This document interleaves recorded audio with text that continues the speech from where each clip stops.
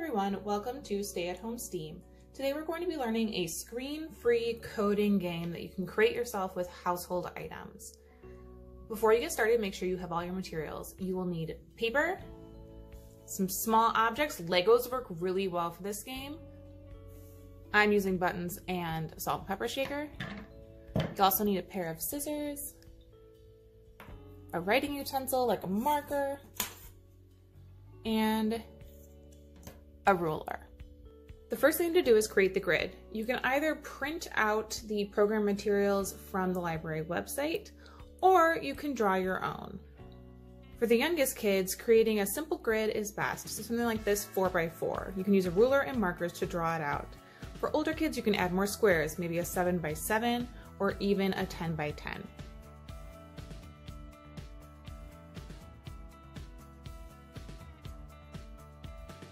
Once you've got your grid created, you need to make directional cards. You can either, again, print it out from the link provided on the library's website, or you can draw your own and cut them out. You need arrows that draw to the left, that go to the right, and then one going straight forward. Make sure you make several of these. I'd shoot for probably 10 to 12 of each direction.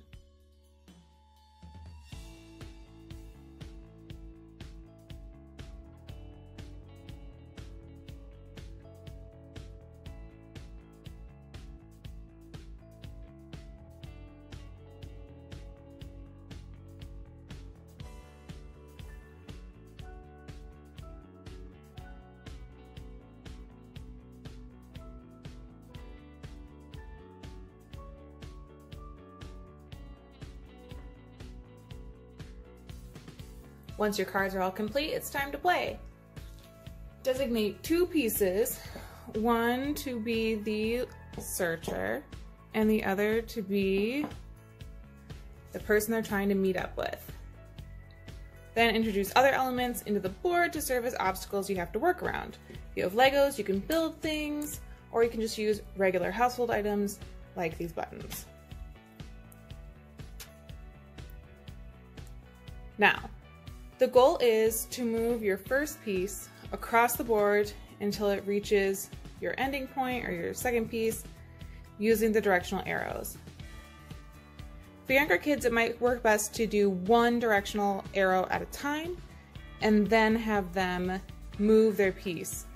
For older kids or kids who understand a little bit more, what they're going to do is create an entire chain of commands with the arrow cards and then move their piece according to the arrows and see if they end up where they think they will. Each block is one step or one forward arrow. Remember, when you do a turn, you turn in the square, but you don't get to move forward. You'd have to do a forward arrow first.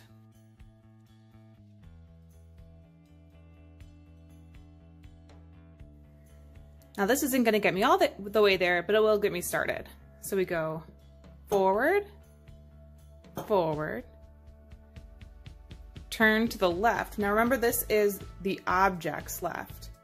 So turn to the left and then forward again. All right, so far so good. Let's finish it off. Let's see what happens. So we're going to turn right. Remember, it's the object's right. And then we go forward, turn left, the object's left, and go straight. And there they are, right next to each other. Because of the nature of the board, you can repeat this as many times as you like, changing up where the pieces are.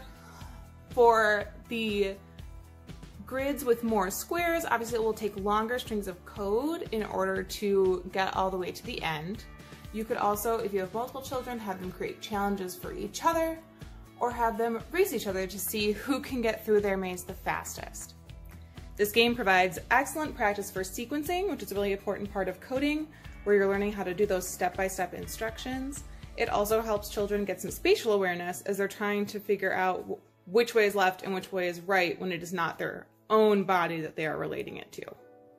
I hope you enjoy and have fun. Thanks so much for watching.